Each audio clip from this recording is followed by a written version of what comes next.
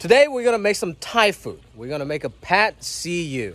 It's definitely one of those dishes I love when I go out eating in a Thai restaurant, but I never thought it was possible to make it at home until I saw Gordon Ramsay's videos of stir frying, and I was appalled by this white man using olive oil to stir fry. I'm like, we can do better than this, man. So let's get it. So here are all the ingredients. You got your garlic, chicken, Thai chili. You don't really need the Thai chili. It adds a kick. A little bit of chopped up jalapenos. You also don't need that. Broccoli. And of course, you can use broccolini or kailan, Chinese broccoli. And of course, your vermicelli noodles. These are the kind of thin, glass noodles. We call it funsi in Cantonese. But you can use any type of thickness. And now let's make our sauce. It's very simple Thai sauce. You're going to do a little bit of soy sauce. This is a special Thai seasoning sauce that my friend Jazz at Gelada Thai recommended me. It's quite salty. Let's just give it like two spoons of it. And of course, you need our fish sauce. 3 crabs, my favorite brand. Usually my soy sauce to fish sauce ratio is 2 to 1. So I'm just going to do 1 of that because it's very salty. You don't want too much of it, okay? And now we got a little sugar. Brown sugar, white sugar, whatever you want. In Thai food, you kind of want that sweet tanginess all together with the saltiness. So we're going to mix that all in.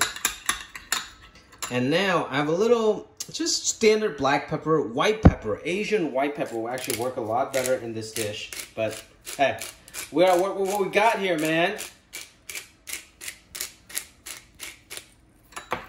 Okay, this is it. So now we got our little stir fry sauce. It depends how much you're making. This is just a portion for myself, so I didn't put that much. So of course, just double everything if you wanna make your own portion. Oh, I forgot something. Oyster sauce. The oyster sauce, the classic Chinese oyster sauce. This is a must. I'll give it about 1 spoon of it. Yep, that's good.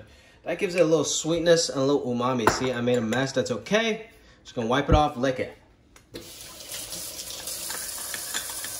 So now we got our stir fry sauce. First, we're gonna cook our vermicelli noodles. I got a pot of hot water here.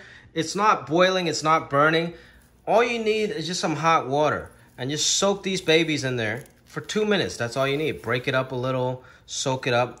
It's super, super easy. It's very easy to overcook. That's why you don't want boiling water. You just wanna soak it in kind of hot water for 2 minutes. Today I had to do it, man. I had to bust out my wok today. You see how it's all smoking, got the oil in there?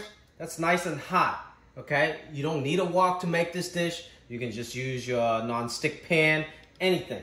But I think a wok would be appropriate in this situation. So first, we're gonna put in our chicken. Fry that up. I'm gonna put a little soy sauce in there just to color the chicken and season it. Like I always do, I'm gonna season it step by step. Alright, it's going to be real nice. Let that cook. You want to make sure you got your ventilators on so you don't trigger the smoke detector. And while that is cooking, I'm going to throw in some of my garlic that I had earlier. Bam. You don't want to put the garlic in too early because sometimes it burns up with the wok. So you want to mix it with something like the chicken or the vegetables, alright? You just let that cook. You can really smell that aroma. Once again, you don't have to cook it all the way through yet because we're going to do the rest of the cooking in steps, alright? So you let this cook for a bit. Now I'm going to put in my Thai chili peppers. This is gonna get some smoke in your eyes right now. Not too much. We don't want to go crazy. And you can always get a chili pepper sauce later, so you don't want to put too much here. Get that going. Just keep stir frying it. And now we're gonna crack an egg. I actually forgot to show you the egg earlier, but we're gonna do it. So we're just gonna crack it right in the middle. You want to break it. We're not making a sunny side up egg here.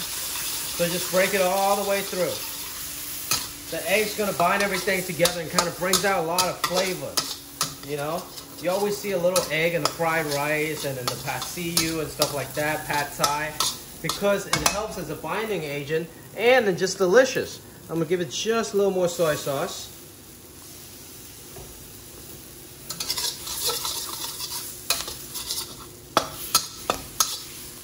Now, I'm gonna add my vegetables. I got broccoli or broccolini, whatever you want to use. Some jalapeno just for that extra flavor and kick. Woo! Whoa, that kick got to me, man. But that's totally up to you. You don't have to put jalapenos. And you can use broccolini or anything you want. So right here, I'm going to add just a little touch of sesame oil. Add that nuttiness, that smokiness. A little more soy sauce.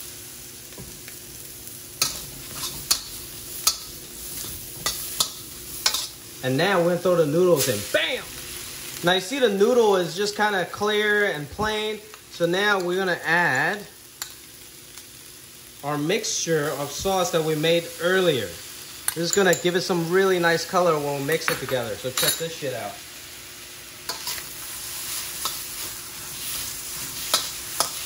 See that? That is taking shape, man. See, you already got a nice, real nice stir-fry color, and it's starting to look like a real dish. How about that? That looks really amazing and nice. And it's starting to smell real good too. So once it all mixes, that's about done, you know?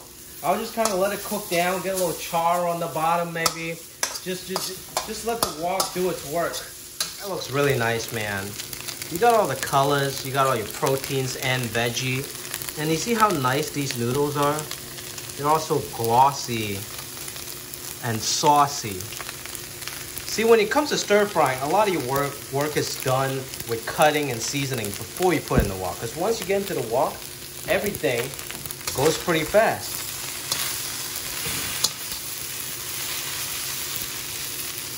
This is ready.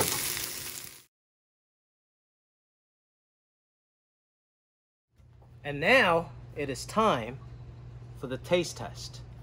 I'm actually very excited about how this came out. The color and everything looks pretty good, man. Restaurant quality good, I'm talking about. And the egg just kind of got flaky enough. Some people prefer bigger pieces of egg, but I actually don't mind this. Let's see. Wow. That's actually really good. Because we soaked the noodles and we didn't boil them, it remained the texture, right? And you run it over cold water. It's actually pretty spicy. All I put is 2 bird's eye chili and then a little jalapeno. Let's try this. I just love broccoli in a stir fry because it really soaks up all the flavor of the dish, all the sauces. This is a very, it's a very, very successful homemade pad see ew. If I had the time, I'll actually make some like vinegar with peppers. You know, those peppers soaked in vinegar, that's actually a really good move. And if it's not salty enough, you can always do fish sauce with peppers. That's really, really good and easy. This is good. It's very successful and very easy, right? And you can use any kind of noodles, any mixture of vegetables, as long as there's some kind of crunch to it. And of course, you can do beef, pork, chicken. We did it, guys. A little simple pad see ew.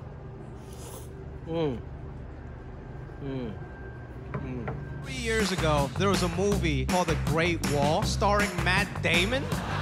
If somebody would have offered me a lead role in a movie called Mount Rushmore, I would play the shit out of George Washington, you know what I mean?